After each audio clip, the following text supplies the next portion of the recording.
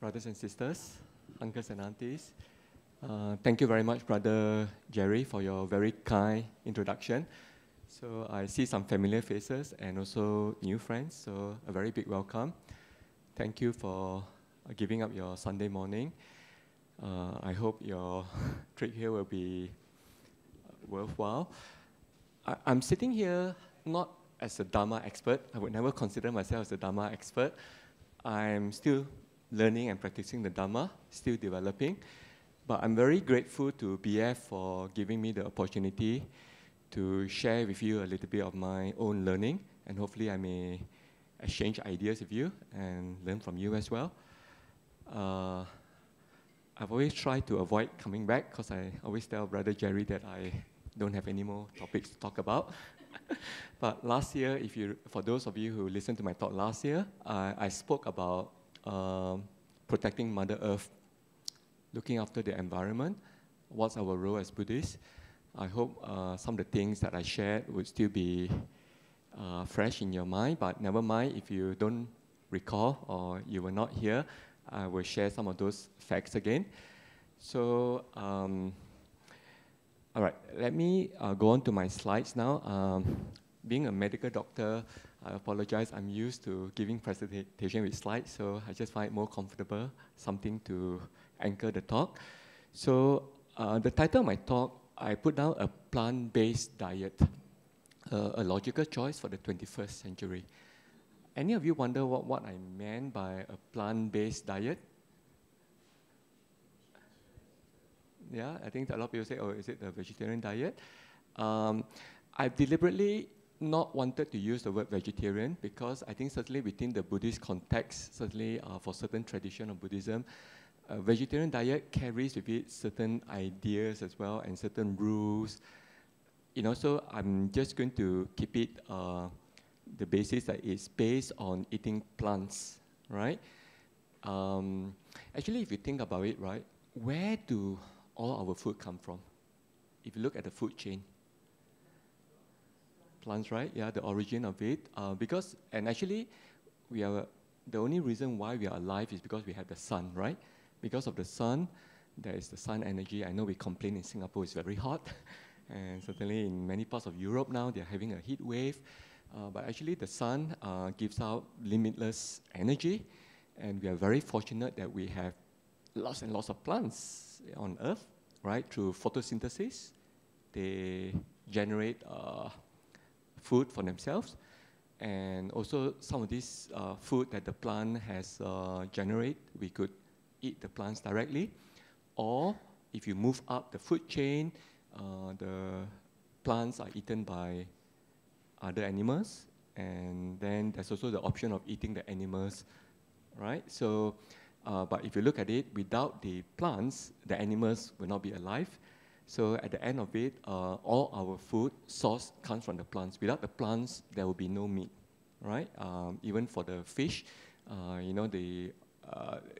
down the food chain, it starts with the plants first, the planktons, the algae, and the like. So I think it's just the reason why I use the term a plant-based diet is just for you to reflect on whether it's possible to eat further down the food chain, and in fact to eat at the most bottom level, where we eat the plants rather than to eat products of the plants after it's been processed by animals, all right? So I make a reference to the 21st century, because certainly I think we are very fortunate living in Singapore that when we think about life in the 21st century, generally I think within the Singapore context, we tend to think of it positively, that we tend to think, wow, 21st century, wow, amazing, science and technology, medical advances, you hear about AI, you hear about, healthcare progresses, how Singapore now has one of the longest, if not the longest life expectancy. So generally, will you agree that when we talk about life in the 21st century, say compared to the 20th century or the 19th century, we tend to think positively? True, yeah? But the truth is that in life, it's always not that straightforward. Nothing is ever black and white completely, right? So, as I've said, generally, you say 21st century, we think, oh, progress, right? There's a lot of positive things happening to us. But At the same time, while life can be super convenient, super comfortable, we can sometimes, forget that there's another side to it. We always think that, wow, isn't the modern world such a fantastic place to live in? And for those of you who are blessed to have been born in Singapore or choose to move to Singapore and make Singapore your home, like myself 8 years ago, I think we can consider ourselves very lucky, that Singapore is largely peaceful, is largely free from a lot of the natural disasters that we are hearing a lot of. And we say, yeah, and we do have great infrastructure, everything, most things are working well in Singapore, right? But if you reflect a little bit further, and in fact, it's facing us. If any of you read the media, the newspaper, watch the news, we will realize that the 21st century is also the time when Mother Earth and mankind, because we are part of Mother Earth, right? We are facing increasing challenges for our survival. Our survival, mankind alone, and what about other beings? There are huge challenges facing Mother Earth. So things like pollution is in the news all the time, deforestation, climate change, extreme weather, and rising sea levels, right?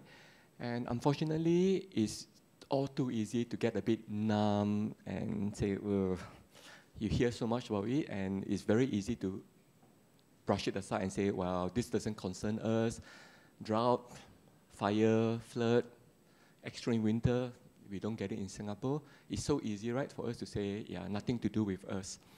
But I think as Buddhists, I would encourage all of us to reflect a bit further, to think about ourselves, not just as individuals, but ourselves as part of the ecosystem, and how our life impacts on the world around us. Some of the phenomenon that we experience is the growing population of the Earth, right? It's interesting that it was only about 200 years ago when the Earth hit the 1 billion mark for number of human beings. But since then, if you look at the chart, you can see that the growth of the population is almost like exponential. And we reached 7 billion a few years ago, and it won't be long before we hit the 8 billion. And it's anticipated that the human population may level out at about 11 billion in a few decades. It may continue to climb, it may stabilize, we don't know at this moment.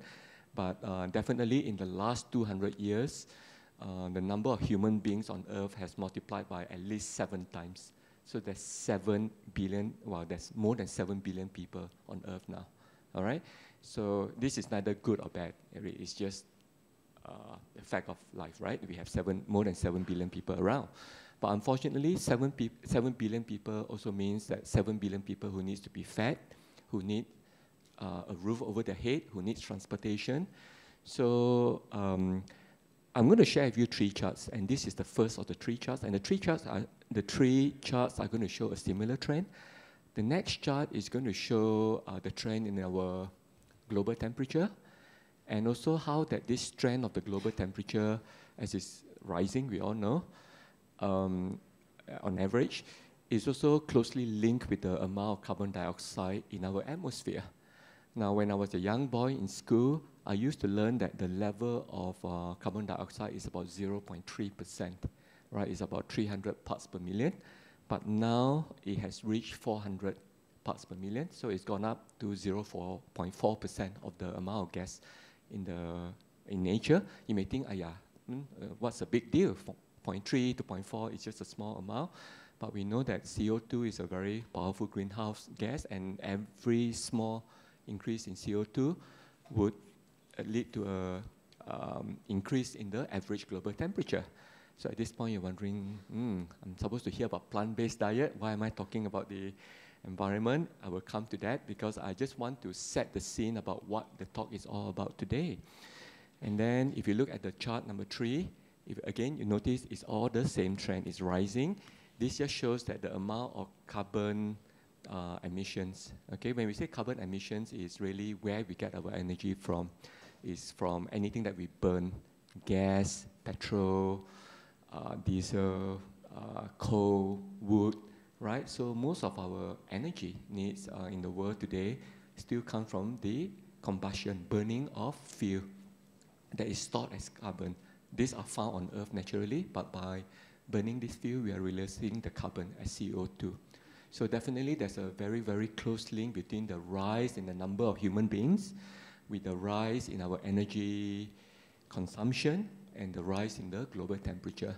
So I think the science is there, and as Buddhists, we are obviously encouraged to be very scientific, ahipasiko, to always not just accept facts as facts, but to investigate further.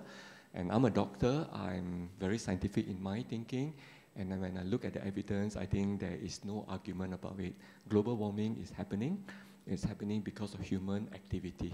And part of it is due to the fact that there's so many of us, right? And the other thing is, there's so many of us, but we are also consuming more and more individually. So it all adds up, right? Now, something that's in the news very recently, what's the link between Chennai and Singapore? Chennai is the capital of Tamil Nadu, right?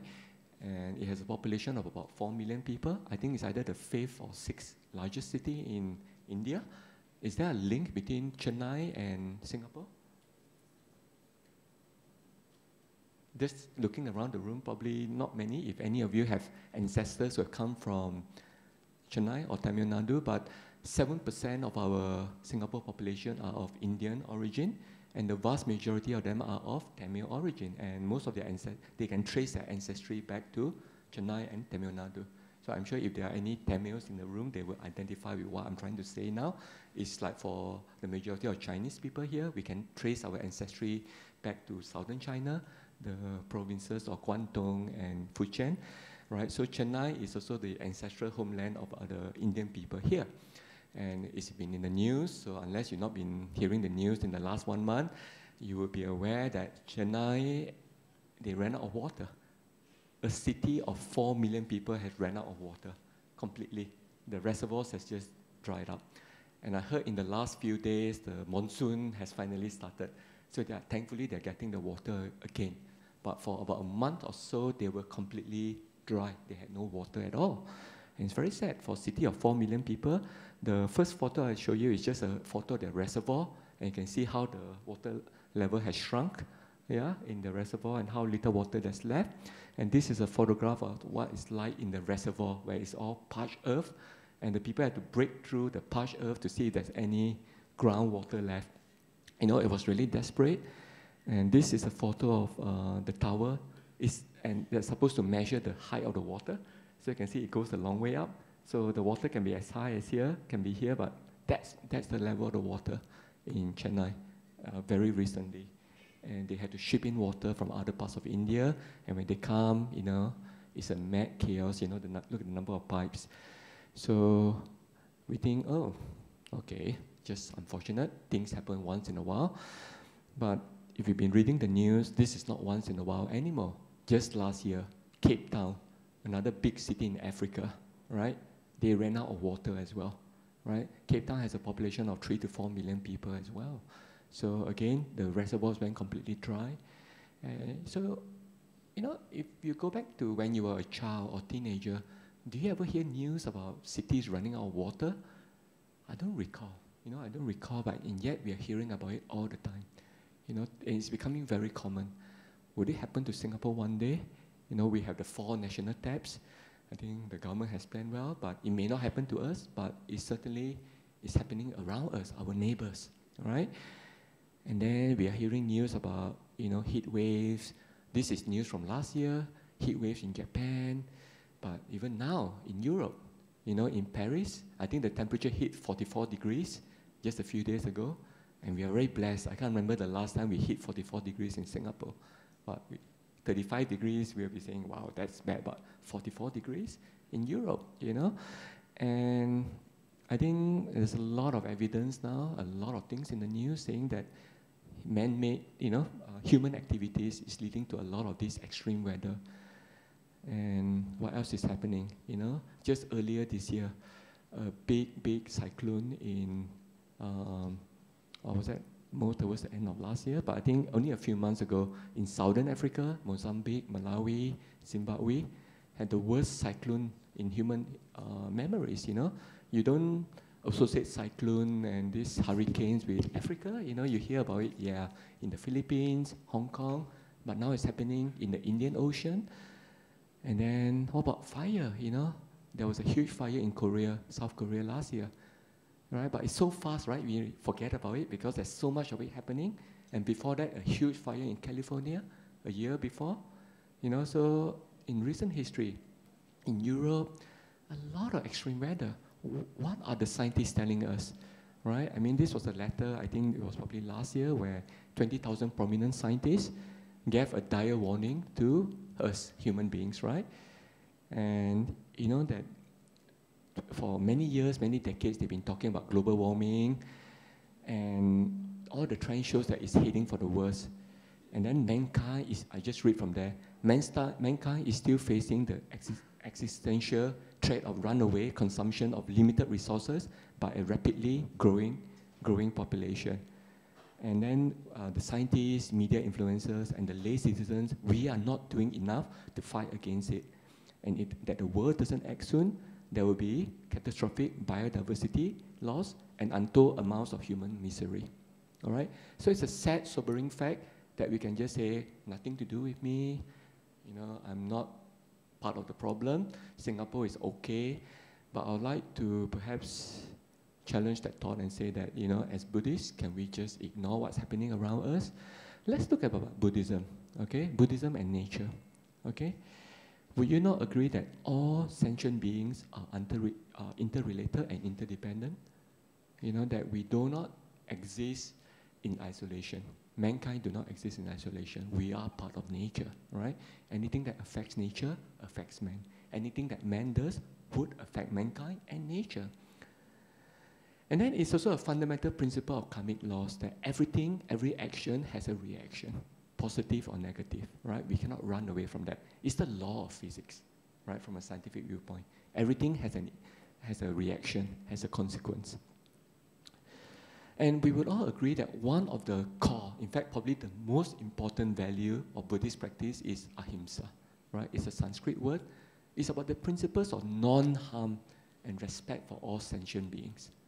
If you look at the Dhamma, right, all the suttas, I'm not an expert at all, but I've been to many Dhamma talks, many discourse about the suttas, and fundamentally, at the end of it, no matter how deep the suttas is, it's all about, you know, living a life that is not harmful, number one, to ourselves, and number two, to other human beings, number three, to all sentient beings, and number four, to the entire world.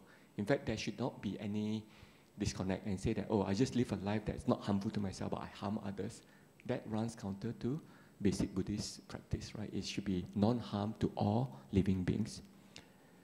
And the Buddha Dhamma is fundamentally ecocentric versus anthropocentric. Now, these are English words that let me just explain a bit more. Ecocentric means that we are part of the ecosystem, right? That means it's about mankind not being superior or having a dominant role in nature, because that's the anthropocentric view of life, that mankind, for some people, they believe they've been given, God has given them all the resources, all the animals for mankind to exploit, for mankind to have a good life. That has never been part of the Buddhist practice.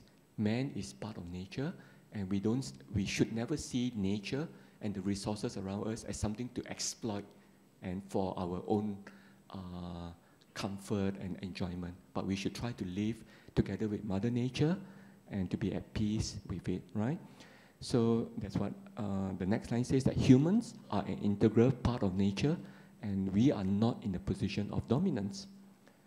All right? And the truth is, we are subject to the law of natural laws of the universe as much as the rest of all sentient beings.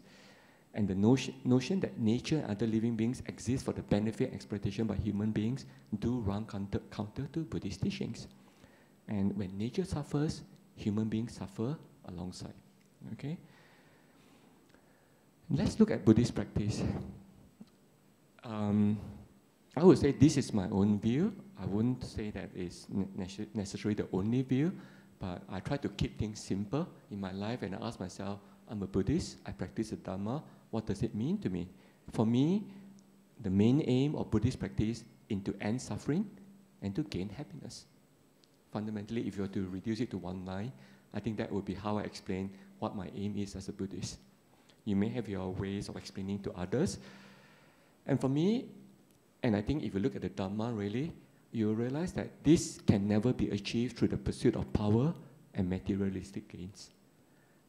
For those of us who have lived long enough, for me, I'm in the stage of my life, and I've come to realize, yeah, it's just endless pursuit of the material things, you know, the human pursuit. Yeah, it never brings permanent happiness. And for us to achieve happiness and to end suffering, I think we need to accept the laws of the universe, the law of karma and the law of interdependence. And that we need to accept that we need a peaceful and happy coexistence with Mother Nature and all sentient beings, right, in order to achieve happiness and to end suffering. If you go look at the 4 Brahma Viharas, right, these are the 4 qualities that we as Buddhists try to cultivate, right? Metta, Karuna, Mudita, and Upekkha. Let's go through each one. Metta is about loving kindness towards all living beings. Karuna is about compassion and empathy. Mudita is about empathetic joy, how we can rejoice in other people's happiness. And Upekkha is having even-mindedness and serenity, not to overreact when something positive or negative happens, but to just see things as they are. These are the 4 qualities that we try to develop, and I'm still developing. Now, this is where I come to the gist of my talk. A reflection on diet as part of our Dhamma practice. Okay? And essentially it's about sharing my personal journey towards a plant-based diet. I became a full-time vegetarian only about 2 years ago, quite late in my life, but it's a case of always better late than never. And so I feel that there's many things in that journey that I can share with you. And I wasn't born into a vegetarian family, and there was never any strong influence or strong motivation to be vegetarian. But I think over the years, with all the Dhamma practice, I came to my own conclusion that I should be adopting a plant-based diet, right? And I think, let me share with you further. For myself, as a Dhamma practitioner, some of you may share the same aspirations. Some of my own personal key aspirations is to develop loving kindness and compassion. I'll put that at the top of my own personal aspirations.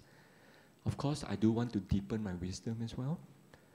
I do want to reduce my greed, reduce my attachments, and I do want to reduce my sensual desires. Okay, work in progress. And essentially, to develop these 4 qualities, 2 parts of my practice. Okay, number 1 is through mindfulness, meditation. And number 2, through the practice of generosity, through giving. These 2 practices form the basis of me developing the 4 qualities. Again, I know I'm simplifying the Dhamma a lot, but as I say, I'm not a Dhamma master, and for me, I also need to simplify the Dhamma into something that I can understand, that I can practice day to day. So if you look at loving kindness and compassion, loving kindness for me is about an aspiration for all beings to be happy and to be free from pain and suffering. And for this is a very sincere aspiration that really I do not want to see suffering in any beings at all. I do sincerely wish for all beings to be happy. Okay, it's a sincere aspiration. What is empathy? Empathy is about the ability to feel pain and suffering that other beings are experiencing. So even if we are not experiencing the pain, when we see someone suffering, we are able to empathize and say, I can really feel your pain. I feel your pain even though I'm not experiencing it myself. And I think most of us will say, yeah, empathy is something that we need to have. In fact, without having empathy, it's very hard to survive in the real world. This thing about EQ, right, is a lot of EQ is based on empathy. It's being able to read another person's feelings, right? You may have said something that hurts them. Are you able to understand why they may feel hurt? So empathy is a very strong, powerful quality that we need to survive in the real world, and it would smooth our path as well, right? And then the next line would be compassion. What is the difference between empathy and compassion? Is there a difference? I would argue that compassion is a step beyond empathy, because empathy is the ability to feel another person's or another being's pain or suffering. Okay? Compassion, in order to have compassion, you need empathy to begin with. You need to be able to understand, feel that pain, but having the sincere aspirations and also actions to lessen and alleviate the pain and suffering that other beings are experiencing. So compassion really is about putting into action empathy and loving kindness. Because I think if we just reflect and perhaps meditate on loving kindness and say, may all beings be well and happy, I think that's good. That's a minimum start. At least we have an aspiration. But wouldn't it be even better if we, as Buddhists, if we want to practice the Dhamma, to put this aspiration into practice? That not only do I wish for other beings not to suffer, for them to be happy, but try to do something about it. All right? Okay, so I would say that true loving kindness and compassion needs to start by ensuring that our lives do not cause pain and suffering to others, directly and indirectly. Right? This is something that was a strong motivation for me to adopt a plant-based diet. If you look at eating, right, there's always this phrase, eat to live versus live to eat. Which one is it for most of us? Eat to live or live to eat? That's what we will say, right? But the truth is many of us also live to eat, right? We do enjoy our food. And again, living in Singapore, I think we are very blessed. We have lovely, lovely food, local food, and also food from every corner of the world, right? There's no cuisine that is not available in Singapore, right?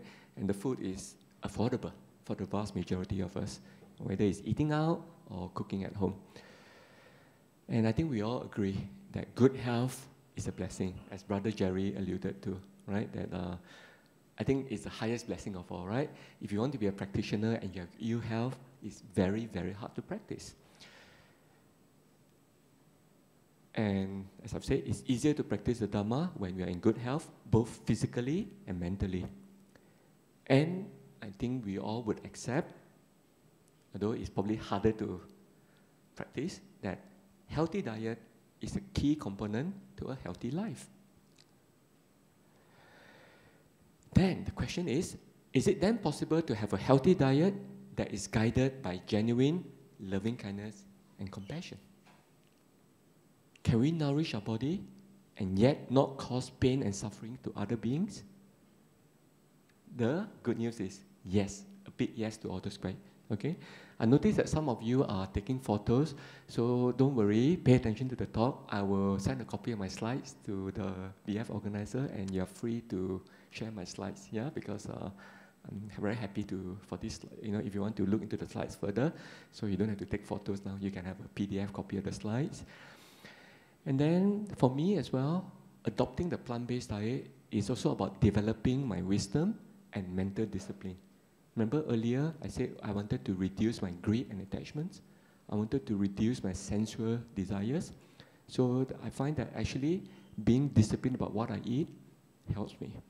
Because for me, having a plant-based diet is about practicing the first precept to the fullest, that we do not kill any living beings directly or indirectly. And then this is a very important thing that I'd like to share with you as well, that eating, if you're able to reflect on the transient nature of happiness and joy, again, that's one of the core teachings of the Dhamma, that any feeling of happiness and joy, and similarly when it comes to unpleasant feelings, they are always temporary. They are always transient. For example, the joy of tasting something nice, something very yummy. I'm sure in your mind you can think about your favorite food. Okay, you don't have to share what it is or favorite food. think about it and you can say, oh, after this, I'm going to go and have my favorite lunch or favorite Sunday dinner. But the truth is that no matter how nice the taste is, no matter how intense and how satisfying, the truth is it remains a transient phenomenon. A few seconds, a few minutes later, it's gone. Right? That is the truth about life. Whatever that we enjoy is always temporary. Then the question that I've asked myself is it then fair that other beings need to suffer and die for my transient enjoyment? This is something I'll leave with you to reflect on. That for me to enjoy my favorite food, another being needs to die. Okay? It was a very powerful thought for me. And I realized that one way for me to control my desires and to develop mental discipline really is to start to say no to the things that I used to enjoy, because those things that brings me transient enjoyment means another being has to die. And it was a very powerful reflection for me. And it's something I would encourage you to reflect on. That as a Dharma practitioner, something that we do every day, 3 times a day at least, eat. Can we reflect? Can we make our diet part of our Dharma practice, based on Dharma practice, and use every meal as an opportunity to develop loving kindness and compassion? Back to some science again. Sorry, I'm a medical doctor, so I always have a duty to share some medical knowledge with you. This has been in the news for the last few months, right? There's been a major study showing that dietary choices is responsible for more deaths in the world than smoking. That wrong dietary choices kill more people every year around the world than smoking, right? So it's published in The Lancet, which is a very, very prominent and reputable medical journal. And this is an article in the CNN that says that what we aren't eating is killing us, global study finds. Now, what's interesting about this study is that when it comes to healthy eating, we tend to say, oh, we should eat less of the unhealthy stuff. And I think certainly that is somewhere we need to start with. For me, as a Dharma practitioner, I like to practice the Dharma positively. So even with the 5 precepts, we recite it as the 5 things that we don't do, right? But as we all know, we can turn the 5 precepts into 5 positive precepts as well. That the 5 things that I want to do.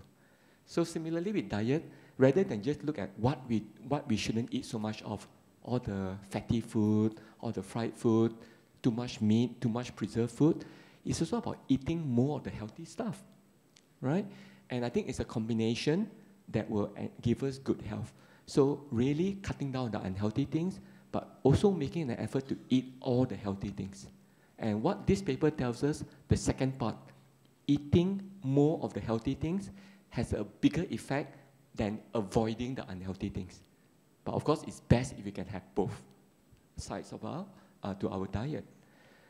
So again, I'm going to show this chart. Nothing magical, nothing special. This is something that we all know, right? Generally, for a healthy diet, we know we need to eat more vegetables, we need to eat more fruits, nuts and legumes. This would be like the chickpeas, the almond nut, walnut, dal, fiber. And again, most of the fiber is found in the 3 items above.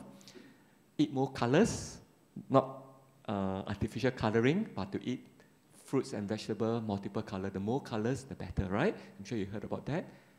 Try to have the food as fresh as possible and minimally processed. I think we all know this, but the truth is it's harder to actually adopt it, right? And the less of, again, we know it. Again, the evidence is very strong now. There's strong evidence to show that processed meat is a definite carcinogen, right? It's like alcohol, it's like tobacco, it causes cancer. Red meat, the evidence is not there yet, but almost there. That red meat, or at least overconsumption of meat, is also a carcinogen, although the evidence is not as strong as processed meat. Processed meat would be, within the local Singapore diet, would be like the lapchong, right? The Chinese sausages. For the Western diet would be bacon, ham, sausages, right? And really the culprit in the processed food would be the sodium nitrate. Because this sodium nitrate, when it's heated up, it gets converted into nitrous amine, which is a very powerful carcinogen. And there's a strong link between that and various cancer. all right, in our cancer of the stomach, cancer of the large bowel, and these are common cancers. And we also know highly processed and refined food is not good for us, so we should try and cut down. Anything with all the E numbers, right? These are all the colorings and preservatives. A lot of them are permitted, of course, but we should still try to avoid things with. So if you look at the ingredient list of anything that you buy, generally the shorter the ingredient list, the better. The longer the ingredient list, generally is not a good sign, right? Trans fat, saturated fat, and of course overcooked and burnt food. And a lot of these will come from barbecue, eating satay, yeah? So how we cook our food as well matters a lot. So this is, I think, the summary of what's healthy and what's not, right? So we should make an aspiration to eat more of the healthy stuff, things on the right of the screen, okay, and less of what's on the left of the screen. Okay, so some of the health benefits of a plant-based diet. Now, I think it's important to state that it's possible to get all our nutrients from a plant-based diet. Maybe I quantify that with 99%, 99.9%. There are one or two things that we cannot get from the plants, okay?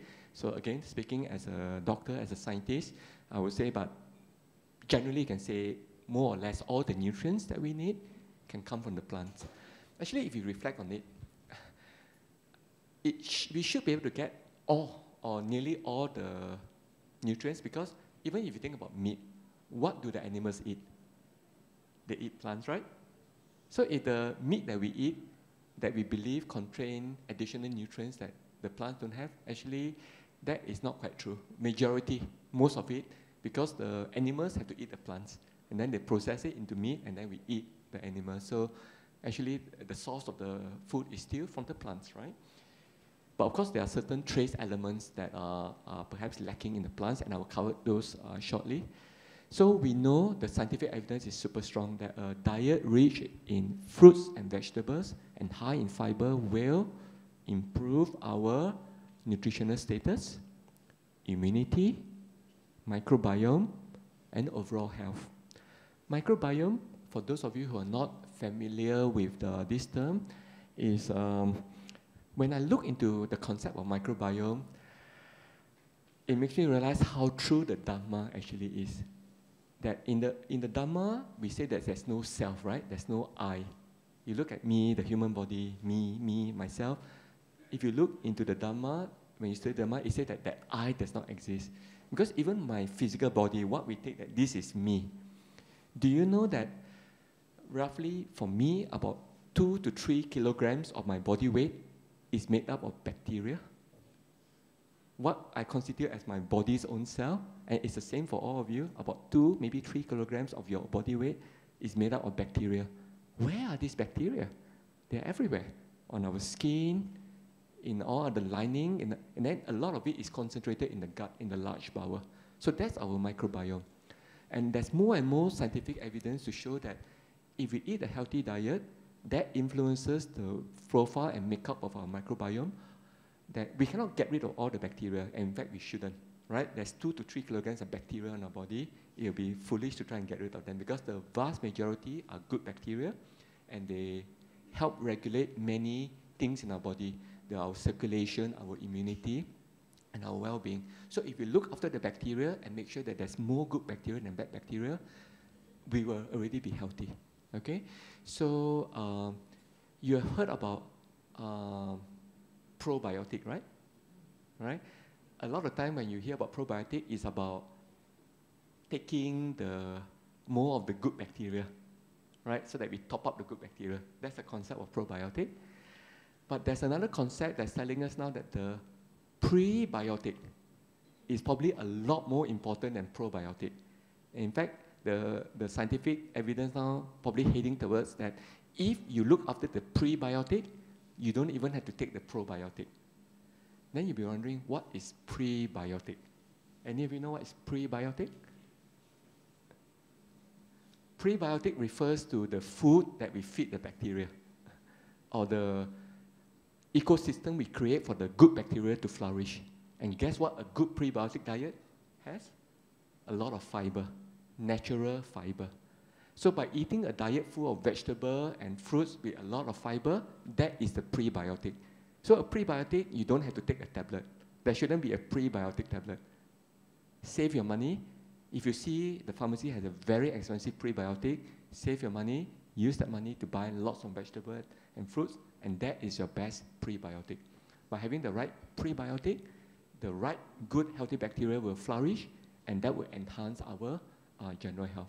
This is something that many doctors are not aware of either, so it's something that is becoming more and more prevalent in medical practice. But in the future, you're going to hear people talk about this, that the diet is so important as part of our overall health. All right? So earlier I talked about the impact of diet and the environment. Now the second important thing is about our health. And we know that if we achieve all of this, we will reduce the risk of various cancers, obesity, diabetes, hypertension, and high cholesterol. And as we know, the last two, in fact the last three, diabetes, high blood, and high cholesterol, these are major risk factors for heart disease, heart attacks, and strokes, right? And narrowing of the blood artery, of the arteries, right? So, in fact, I always think myself as a doctor, if I'm too good at getting this message out, I'll probably be jobless. Because a lot of the healthcare is built upon waiting for people to fall sick. Fall sick, the doctors will come in and treat. So I'm doing myself and my colleagues a disfavor by promoting health so that you guys don't fall sick, okay? So, but I don't mind because I like to share good knowledge. And I also know that the truth is, even though I share today, probably a lot of you will not follow. I still have unhealthy lifestyle and still fall sick, so there will probably be a role for me. But anyway, it's my sincere hope that whatever I share, even if you don't accept it 100%, adopt it 100%, even you take 10%, 20%, 50%, you will benefit from better health. And that is my sincere aspiration that all of you in the room today and all sentient beings will have better health, right? Not just through my own effort, but I'm just doing my little part. Now, I want to come back to earlier, we talked about the climate change, I talked about health benefit of a healthy diet. I want to now just give you a bit of the science about a plant-based diet and the impact on environmental protection. Now, it may come as a surprise to you that food production, right, or agriculture, contributes nearly a quarter of greenhouse emission that is responsible for global warming. So we always think, the CO2, it comes from heating, right? It comes from electricity production, our energy usage, transportation. Yes, all those contribute to global warming, but food production, unfortunately, has a major contribution as well. And overall, it's estimated that meat production contributes 15% of all the CO2 emission and the methane emission for that contributes towards global warming. And in fact, meat production is not just the CO2, it's the methane as well. All right, the flatulence of the cows, right? These are much more potent global warming greenhouse gases. So I think logically then, if you eat further down the food chain, it will significantly reduce the greenhouse effect of food production. And it's estimated that if everyone in the world, even if they are not vegetarian, but if we keep to the WHO recommendation of what the healthy intake of meat per day, which is about only 100 grams, okay, 1.5 eggs, right? That's all the protein we need. We can already reduce the emission from agriculture by about 30%. And if everyone in the world turns vegetarian, we'll reduce CO2 emission and methane by 63%. And if we turn fully vegan, that means no eggs, no dairy products, it will reduce 70%. So can you see the big jump? If we all keep to the recommended meat intake, already 30% reduction. If we stop eating meat altogether, you will reduce it 63%. And if you give up all animal product, another 7% benefit. So there are multiple tiers that you can aspire towards, right? And the other thing I want to mention here is that about food inequality, that nowadays with the increasing demand for meat in many countries like China, right? Because with rising prosperity, the per capita meat consumption is increasing. Singapore is pretty high as well. one of the inequalities and injustice in the world is that more and more of the grains, the corn, the wheat, and the grains that can be used to feed people are being diverted to feed animals instead, so that the animals can then be cultivated for meat. And this has meant that a lot of the poorer communities in the world cannot even have access to the grains because the price of grains have gone up so much due to the rising demand for meat. So it's something for us to reflect on, that the rising demand for meat by the rich people in the world has meant that food, basic food, vegetable, grains, have become more expensive for the poorest in the world. So by eating more meat, we are also causing more people to go hungry, the poor to go hungry. So for the rich people in Singapore, I think something for us to, a sobering thought for us to reflect on. The next chart shows the carbon footprint of what you eat. If you look at the central chart first, this thing here, it shows the equivalent number of kilometers traveled by a medium-sized car each time you eat 110 grams of the food. So if you eat lentils, 110 grams of lentils is equivalent to less than 1 kilometer of CO2 production in the car. But if you eat things like beef or lamb, can you see the amount of CO2, equivalent? That means each time you eat 100 grams of beef or 100 grams of lamb, it's like driving the amount of CO2 you produce from driving nearly 40 kilometers in a car. Just to let you know how much of an impact the choice of food you have. So you can see all those that are low down here, they tend to be more of the, except for milk is part of animal product, but generally you find that, yeah, all these beans, broccoli, nuts, they have a lower carbon footprint compared to meat. And the meat, the red meat, beef and lamb, has a far higher carbon footprint than turkey or chicken or fish, okay? And then this just shows, this is a chart from America showing to get 320 calories, if you have a plant-based diet, you only use very little equivalent of petrol. They call it gasoline there, 0.0098. But to get this amount of calories from meat, this is the amount of gasoline, right? Gallon. 1 gallon is about 4 liters, if I'm not wrong. So to get the same amount of calories from meat, you end up using 16 times more petrol and carbon fuel to produce the same amount of calories. And this other chart just shows again when you convert what you eat into the equivalent number of miles, you can see for beef, red meat is far, far ahead, eating further down the food chain, okay? So what's happening around the world? Even in countries in the West, Europe, America, where we think, oh, these are big meat eaters, actually there's a trend now that they are starting to eat less meat. Whereas the countries that are eating more meat are the East Asian countries, China, Japan, South Korea, Singapore included, Taiwan, the meat consumption is increasing, right? So I think it's interesting that in the West, there's a higher awareness about the environmental impact of your food, and they're trying to eat further down the food chain. The question is, can we do the same in Singapore? Another thing I want to share, perhaps not directly linked to plant-based diet, but it's about food wastage.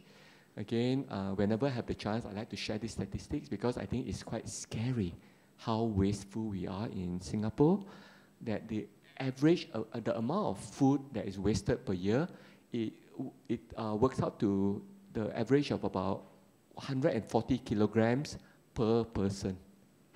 So if you're a 70 kilogram person, you're wasting twice as much of your body weight in food per year on average. You may not be personally responsible, but on average, the amount of food that's wasted in Singapore, if you think about it, is a scary amount. Nearly 800,000 tons, and 1 ton is 1,000 kilograms. 800,000 tons of food is wasted in Singapore yearly. It's shocking, right? But this is what happens when you got a country with, you got affluent population, there is no hunger, food is readily available, even though more than 90% of food is imported, but how we readily waste the food, the amount of food that's thrown away. So it's something that I like you to ponder on. Think about the amount of energy that has gone into producing your food.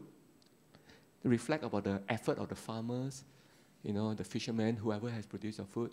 Think about the shame if this food goes to waste. Reflect, for those of you who eat meat, reflect on the animal who has given up their life so that you could enjoy the meat, the fish, and then to think about whether it's right that you then throw the meat away. Are we then even honoring the sacrifices of the animals, right? I think it's a very sobering thought that anytime we throw any food away, whether it's plant-based or animal-based, it's extremely wasteful. And as Buddhist practitioners, I think it should be part of our Dharma practice not to waste it, because by doing so, you are contributing to a lot of the negativity in the world, global warming, and also it means that we are not developing one of the humanistic value of gratitude, of being grateful for what we have, and grateful for the sacrifices of other people, sacrifices of the animals to be sacrificed for us, and we just throw them away. So it's just a thought for you to reflect on. Okay. So before you throw the food away, just see whether you could eat it tomorrow or eat it the next meal as leftovers. There's a lot of belief that, oh, leftover food is less nutritious, but even if you lose 10% of the nutrient, be grateful for the 90% of the nutrient that is still there. And it may not be so tasteful, but it means that if you can reflect on it, next time we can plan better and cook the correct portion or order the correct portion, right? Now, earlier I declared that I only became a vegetarian, full-time vegetarian 2 years ago. Before that, I have a 5-year period where I was flexitarian. I was working hard, trying to go towards a plant-based diet, and it's taken me 5 years to go full-time because, as I've said, I'm not a very developed Dharma practitioner yet. I'm full of weaknesses. I'm full of my, defilements I'm trying to develop. So whenever we talk about obstacles, whatever excuse you can have about not becoming vegetarian, trust me, I've come up with the same excuse myself before. The 1001 excuses why I should not be vegetarian and why Buddhism has nothing to do with vegetarian. You may argue the Buddha was not vegetarian, our Sangha, especially the Theravada Sangha, is not vegetarian. Trust me, I have used those arguments countless times before, so I'm one of you, all right? I mean, sorry, not to disrespect any one of you who may already be vegetarian in the audience, but to those of you who are not vegetarian yet, it wasn't an easy path, but I can tell you that the day when I decided to switch from part-time to full-time, it wasn't difficult at all. In fact, I find it really easy, and I was kicking myself for not doing it earlier. That I find that it's my own mental indiscipline and making excuses that make it hard. That actually, for a long time, I already had lost the desire for meat, but I don't know, there were other factors in mind that made me still continue eating meat, at least on a part-time basis. But anyway, some of the excuses that we hear all the time, right, is inconvenient. I'm sure for those of you who may be vegetarian, but if your family is not, you will identify with this, right? Family not supportive. This is an important factor, right? If the rest of family, especially if you have more elderly family members and say, oh, you don't eat meat, how are you going to get all your protein, all your nutrients? How can you as a young child be vegetarian? You're not going to grow up, have a good brain. We hear it all the time, right?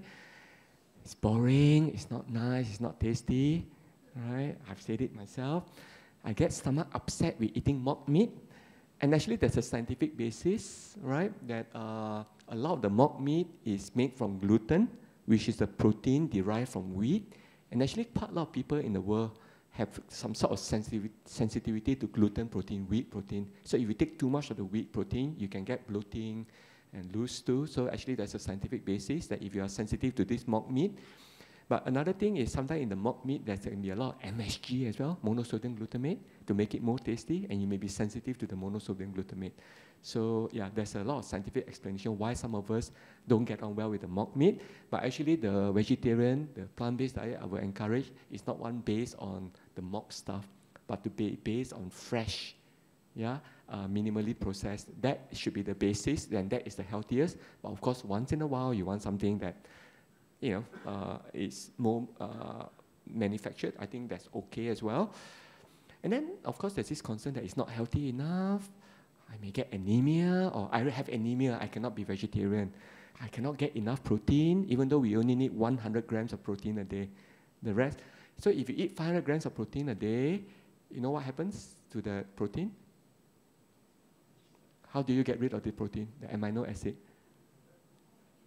urine, okay? You end up having very expensive and nutritious urine. Very good for the plants, right? If you eat a lot of meat, your urine is great fertilizer for the plants, okay? So our body gets rid of all the excess protein. So 100 grams of protein, the rest, your body gets rid of them. We're missing certain vitamins. There may be a grain of truth here. I will cover that. So these are some of the tips I have for successful adoption of a plant-based diet. I think the most important thing is that you should never adopt it because somebody else asked you to do so. You should not do it because it's a religious belief. I joined this temple or whatever, everybody vegetarian, I better follow. I mean, yes, it's okay if you go down that route, but it's even better if you can internalize the reasons why you want to adopt the diet and make it sincere and from the heart. That way, it will be very sustainable. Because if it's dependent on another person, your wife, your husband say, I'm vegetarian, you must follow. You do it to please your wife and husband, but when they're not around, you would still, they say churi or still to eat, right? Because that means it's not from the heart yet. It's always better if it's from your own heart, you understand the reasons, the motivation, why you want to do it. And I would advise that unless you got very strong mental wisdom and willpower, which I don't have, if you do, and you can overnight say, wow, after this talk today, I'm going to stop eating meat completely, sadhu to you, I mean, great. And if a few of you in the room can do that, I'll be so happy. And congratulations. But for the rest of us who maybe think, okay, maybe I'll try, I think it's okay to start and progress gradually. Because for me, it was a 5-year journey as well. So for me, it wasn't easy.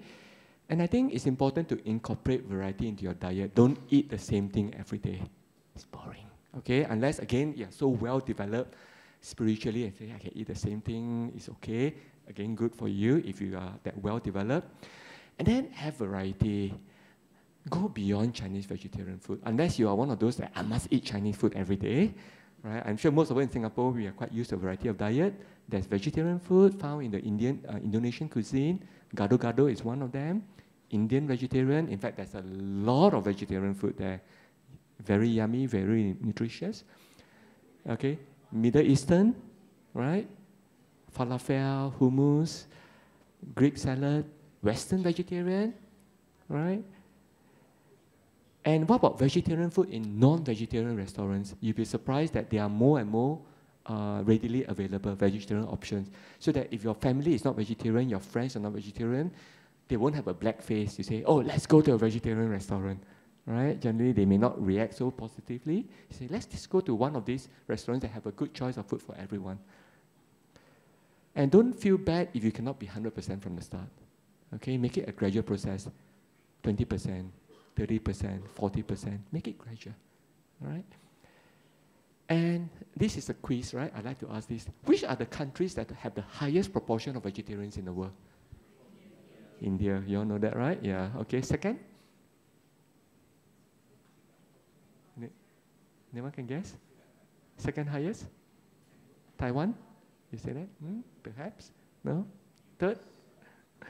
Let me show you the list. It will be very interesting. India, okay, where is about a third of the population are vegetarian, and they've been vegetarian for centuries. It's part of their culture. Israel, number 2. Yeah, shocking, right? Yeah, 13% of the population are vegetarian. Taiwan, number 3. So Israel is ahead of Taiwan. Okay, Italy. You think about all these countries as having fantastic food, the meat-based food. Austria. You see, so the top 10 list is dominated by European countries. UK, Brazil. We think, wow, Brazil, they have some of the best beef steak. Yeah, but again, 8% of the population are vegetarian. Ireland, Australia, 5%. Singapore, actually, there's no data. I have no idea. I tried to look, I tried to Google, but I couldn't find anything at all. So if anyone knows the rate, I'd be happy to, to share, but I suspect it's probably like 1-2%. Yeah, but there's no data for Singapore. It could be that. Yeah. Okay, yeah. Okay, coming to an end now. Okay, tips for a healthy, balanced, plant-based diet. Because I'm encouraging it, I'd like to give you some tips. Aim for freshness, natural, lots of colors and variety, and minimal processing, meaning fresh fruits and vegetables, and the vegetable, the leafy side. In fact, it's the type of vegetable that our ancestors have been eating for a long time. right? Our forefathers, they eat a lot of leafy vegetable that grows well in this climate, right? And you have so many choices of the leafy veg. Good protein sources, soya, mushroom, lentils, legumes, beans, nuts, chickpeas, and corn. Corn, I need to share with you. It's a sort of microprotein. It's made from fungus, but in a way, it's manufactured. But it's grown, it's like a bit like yeast. It's grown in the same facility as cultivating yeast, but it's a sort of fungus. It's made in England, and I'm sharing this because I have lived in England for many years of my life, and it's a great source of protein, and it's very tasty. And even in Singapore, there are like 15 different varieties of corn, right? So if you want to have a burger, sausages, bacon, you know, if you're not ready to go fully vegetable, you want to have some variety, yes, corn is a fantastic choice. Good source of calcium for you to think, oh, I'm worried about osteoporosis, right? Broccoli has a high level of calcium. A lot of the leafy vegetable. If you think about the stem of the vegetable, right, where do they get the strength from? A lot of it is from calcium. There's a lot of natural calcium in vegetable. So legumes, spinach, chia seeds, almond, and of course, don't forget our sun exposure, free of charge, okay? 10 minutes of sun a day. That gives you the vitamin D, and you will be able to absorb whatever calcium is in the diet. So the reason why a lot of us have osteoporosis is because of the vitamin D deficiency, that we don't get enough sunlight because we are so good at hiding in the shade that we cannot absorb the calcium from our diet, rather than there being insufficient calcium in the diet. Good iron sources, if you're worried about anemia, leafy veg, beans, dates, and of course try to eat together with some citrus fruits, because the acidity, citric acid will help promote the absorption. And for those of you with quite bad anemia, of course you can take iron supplements as well, without having to eat meat and liver. Omega-3, you think, oh, omega-3, you have to take the fish, right? Salmon and all that. But actually, do you know where the omega-3 comes from? Do the animals manufacture omega-3, the DHA and EPA? Are these manufactured by the salmon? Does anyone know where it actually comes from? It comes from algae. Algae, okay, the algae that grows in the ocean, they're eaten by little fish. Then the little fish are eaten by bigger fish, and the bigger fish are eaten by bigger and bigger fish. So when you eat the salmon, because they've eaten, they're very up the food chain, they accumulate the omega-3. Also, it comes from the plant. So by eating things like walnuts, canola cooking oil, chia seeds, and you can also buy algae source omega-3. So these are fully vegetarian, fully vegan. And unfortunately, a little bit more expensive than your marine source, than your fish source omega-3. B12, that is one trace element that is not readily found in plant-based food. So you need to eat the fermented type, things like natto, tempeh, marmite. But I think probably the easiest way, if you're turning vegetarian, is to eat the food that's fortified in B12. This is the real deficiency that can happen if you're not careful being vegan and there's no animal products. So vitamin B12, take the supplement for that. Because not many of us like natto, and certainly it's a very acquired taste. Tempeh, again, acquired taste, but the amount is not that high as well. So the safest way, the only vitamin that you need supplementation if you are vegan or vegetarian is vitamin B12. That is the only vitamin that is really animal-based. So as I say, supplements is necessary. And of course, seek the help of a dietitian, advice if you're planning to do so and you're not sure how to do it. The next slide just shows that you can go beyond eating tofu every day. Because I have friends who ask me, how can you survive by eating tofu every day? I say, actually, most days I eat tofu. And I'm okay, because my diet is very simple now. But of course, once in a while, it's nice to have other things. And this is what corn looks like, packaging. You can get it from NTUC, Red Mart, cold storage. They are readily available. It's all frozen. Of course, environmentally, you could argue they should ship it all the way from the UK. Yeah, there are food miles. If you want to go down that line, you may say, I don't want to eat it. It's up to you. But again, 90% of our food has to be imported. Then you get the American, this is another British brand, Linda McCartney. That's Paul McCartney's ex-wife, right? She had a range of Angmo, Western vegetarian, Beyond Meat, Beyond Burger. You heard about that? You can buy it now, right? And for cooking your pasta, your spaghetti bolognese, or you want to have a stir-fry dish with minced meat, this one makes a good alternative. And then Western food, lasagna, sausages from South Africa. Yeah, this particular brand, Fries. Gardein is from the United States, fish and chips. Yeah, and I'm just to show you variety. I'm not saying that this is necessarily the healthiest vegetarian food to have. The healthiest is still the veg and fruits, but if you want some variety once in a while, yes, they are available. And many restaurants in Singapore and around the world are jumping onto the bandwagon. So do you know in America now they are using the Impossible Burger? They call it the Impossible Whopper, is it? Yeah, in America they've introduced it. In the UK, KFC, they are coming out with vegetarian chicken, you know, and in Singapore as well, there's more and more vegetarian options available, even in the high-end restaurants, okay? So these are some websites which, if you are planning to adopt more of a plant-based diet, you will find these resources helpful. Some of these are lifestyle blogs, and they'll, like Eat, Roam, Live is a blog by an Indian lady who lives in Singapore, and she would actually review all the mainstream restaurants in Singapore that has good vegetarian options, right? And More Than Veggies, also a Singapore-based blog about how to adopt a plant-based diet. And the rest are good examples of both vegetarian and non-vegetarian restaurants that have excellent vegetarian options. You know, my favorite burger restaurant is on Orchard Road, is Hans im Glück, right next to the Thai embassy, where they, according to my friends who eat meat, they have excellent beef burger, chicken burger, but they have 8 different vegetarian patties and 4 vegan patties. So if you're vegetarian, you have 12 different options for your burger. So it's amazing, and they are healthier than the meat base. Okay, coming to an end now, I just want to bring up this slide. Earlier, I talked about the inequality and injustice of the rich eating more and more meat to the detriment of the poor who cannot even afford the vegetable. But back to the link between meat eating and the environment, there's also this thing about the climate apartheid. Have you heard this term? It's in the news recently, right? It's about this concept that, you know, climate change is happening, global warming, all these unusual weather pattern, drought, too little water, then too much water. You get the cyclone, hurricane, flooding. By and large, this tends to affect the poor, right? Whereas the people who have money, the countries who are not that poor, they have the resources to build, to invest the technology so that we don't suffer the consequences. So this climate appetite is about the concept that those who are rich and well off, we are consuming way beyond what we need and having a very high impact on the environment. Whereas those who are poor, who are consuming little, they have a minimal impact on the environment. And yet when it comes to the negative impact of the environment changes, we, the rich, we can avoid it largely. If it gets hotter, we crank up the aircon, right? We burn even more electricity as the climate gets hotter. So no matter how hot it is outside, in your nice office and home, we just crank up the aircon. We say it doesn't matter.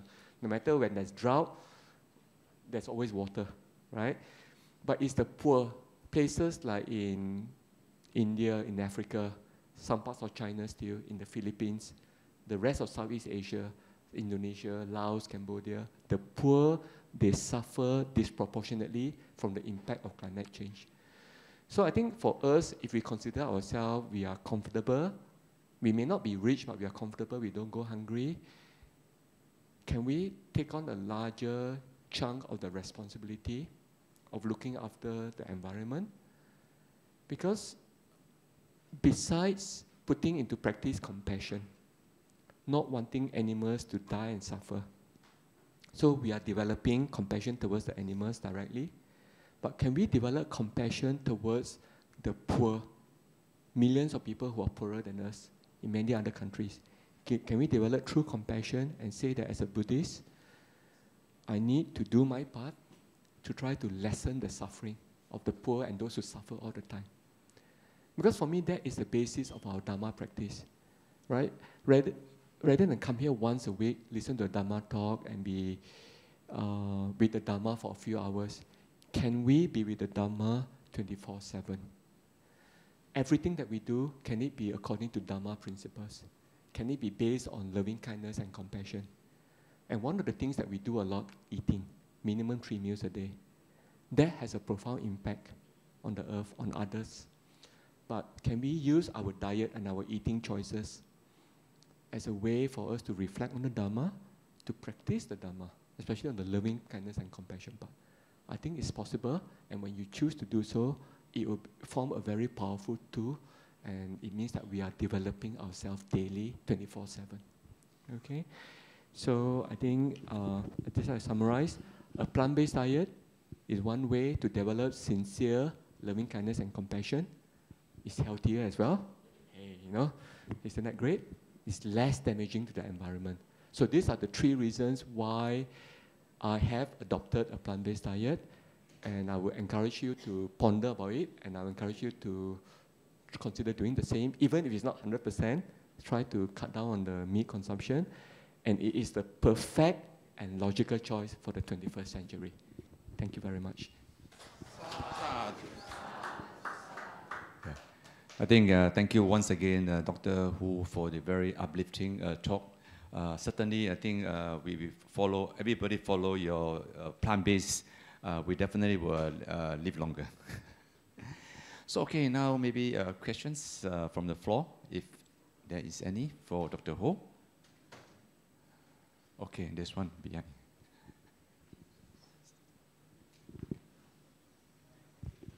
Thank you, Doctor.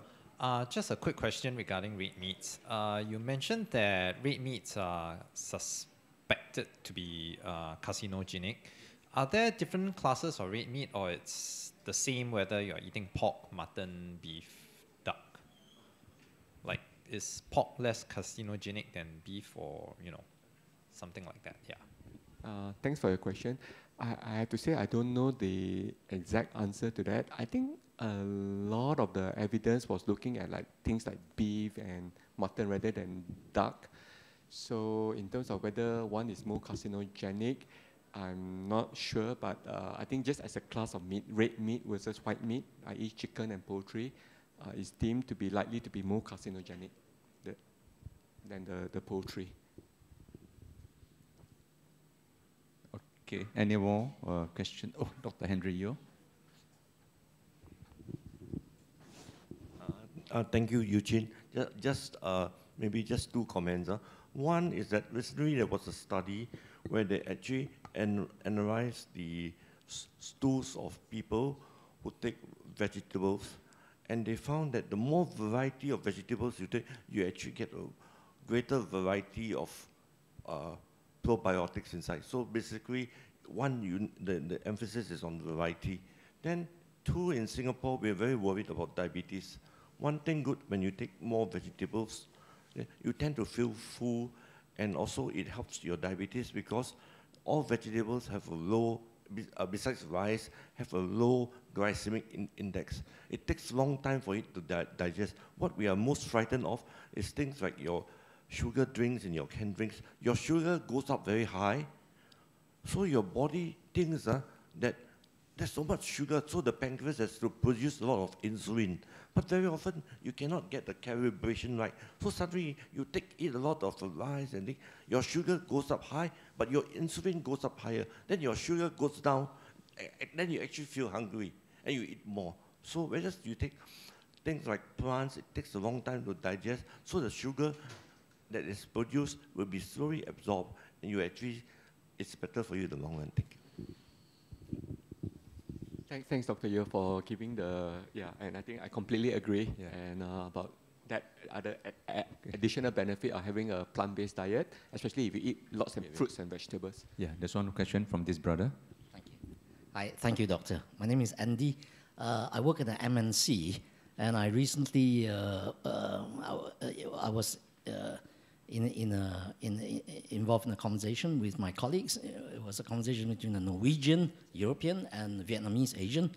And the Norwegian gentleman was recounting his recent trip to Vietnam and saying how disgusting it was to see dogs hanging in a shop. And of course, the Vietnamese turned around and said, but you do whaling in Norway, isn't that equally disgusting? Now, the thing is, I'm a vegan myself, so I think both of them are wrong in killing either whale or dog. And that got me thinking, because I think we eat beef, we call it beef, we eat cows, we eat lambs, we eat chickens. Today is because of conditioning. If you bring a little piglet, an apple to a toddler, for example, I think instinctively the toddler will sink his teeth into the apple. Heaven forbid, for the toddler to sink his teeth into the piglet, or to tell his parents, can we cook Wilbur for dinner tonight? So that's just unnatural, I think. I think he'll probably end up adopting Wilbur as a pet, as we would as adults adopt cats and dogs as pets.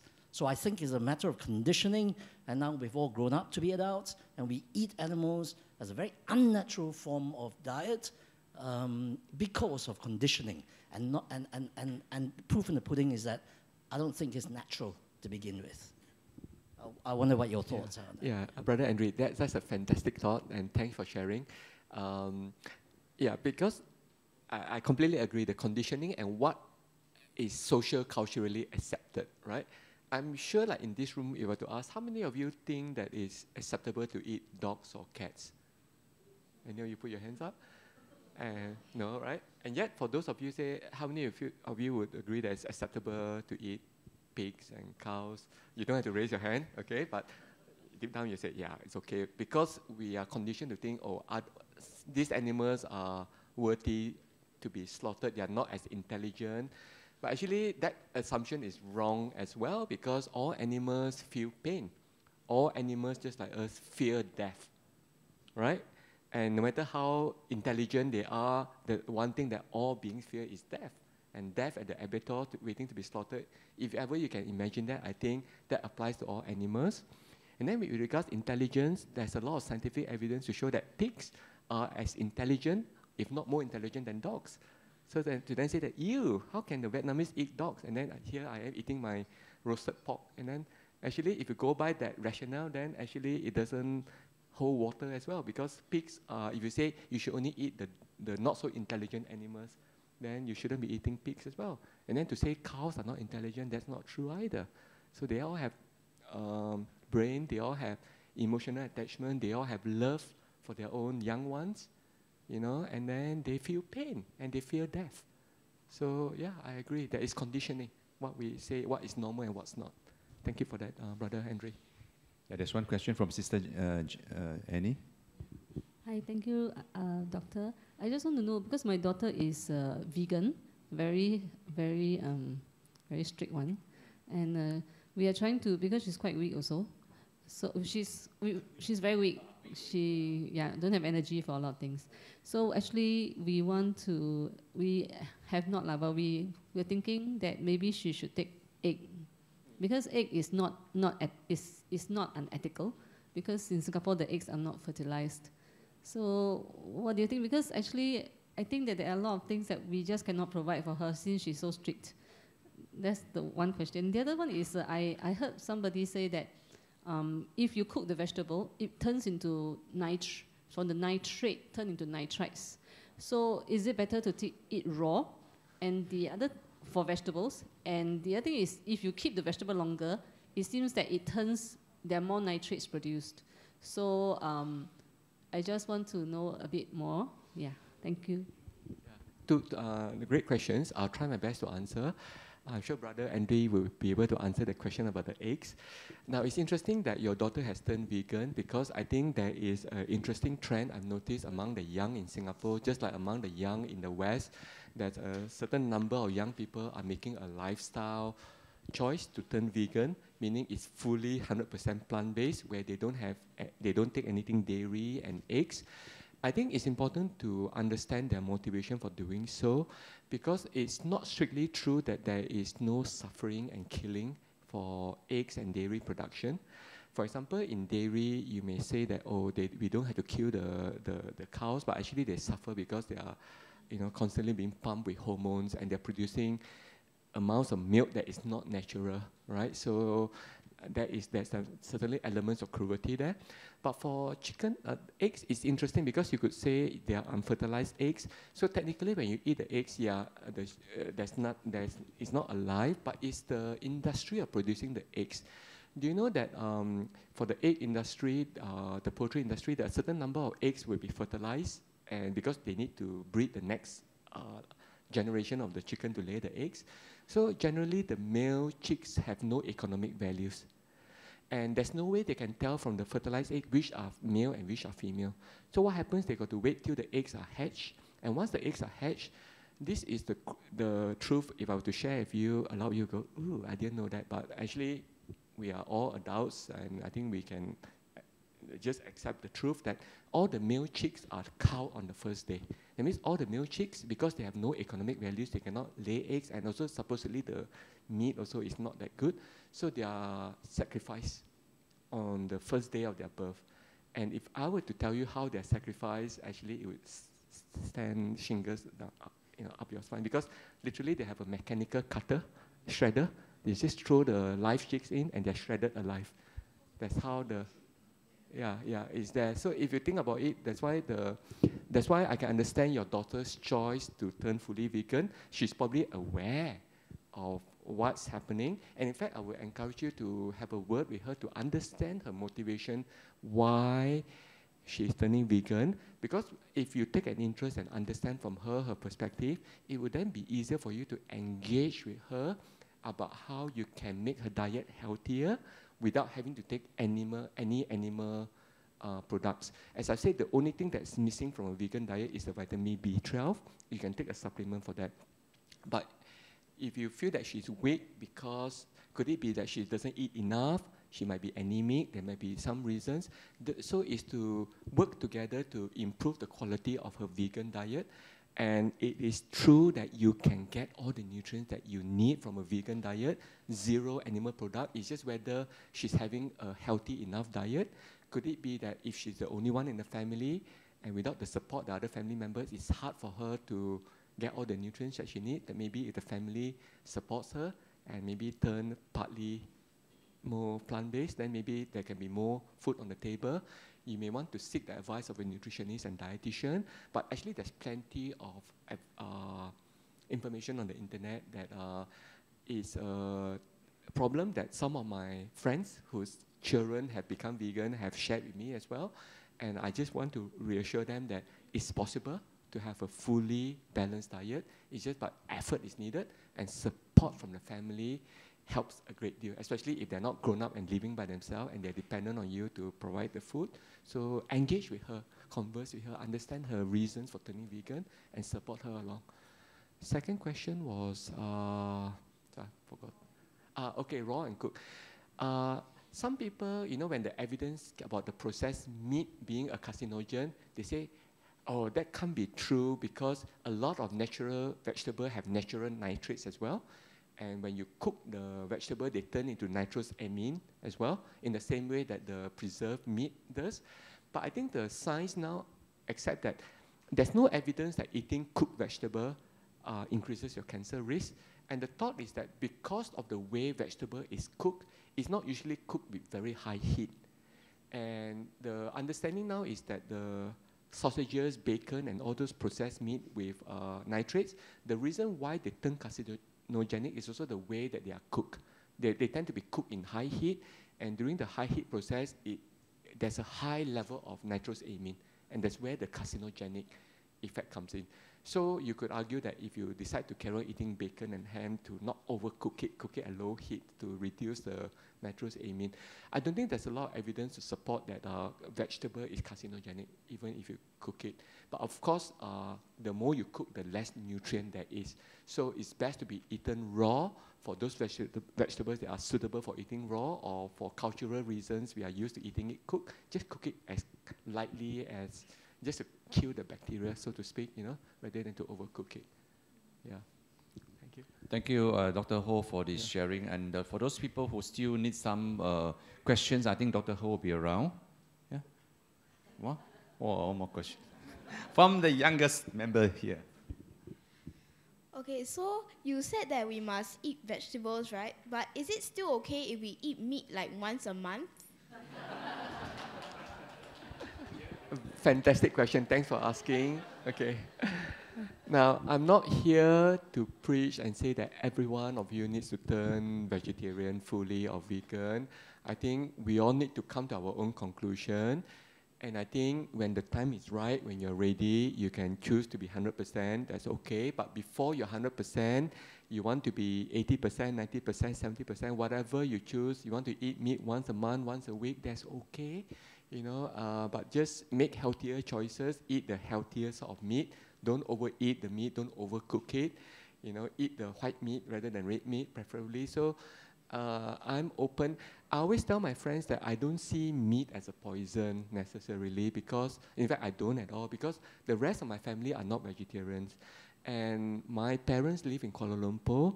Whenever I visit my parents, my mom would always cook all my favorite dishes that I eat when I was young. Because my kids are not vegetarian, and I would say, please enjoy Amma's cooking. I think it's important to maintain family harmony. It's important for me to continue to respect my parents. So for example, when my mom cooked my favorite dish when I was young, which is, for those of you who are Hokkien, the tau yu bak.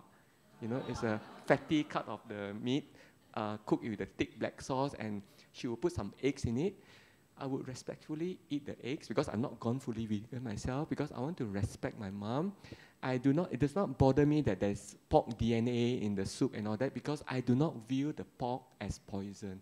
Okay, so I always make it clear to my parents, I fully respect what they eat, and I always tell them that eating meat in the right proportion can be part of a healthy diet.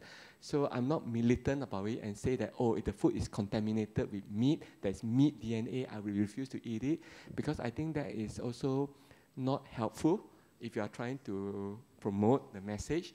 I think so. I'm of the sort that there's stir-fry meat and vegetable, I'll just pick out the vegetable, I won't eat the meat. I'm completely open to that. So again, with your own adoption, be careful, be mindful as you adopt it, as to not to upset other people, especially your parents, your grandparents, you know, and not to force this plant-based diet upon them. You can choose to do it, and hopefully they will follow you at some point. You become an example, but don't force it down people's throat, literally speaking. Thank you, Dr. Ho. I think we have some Q&A. No, I mean, we finished a Q&A. We have some announcement. Right. We have some announcement. So maybe the rest will just bear with us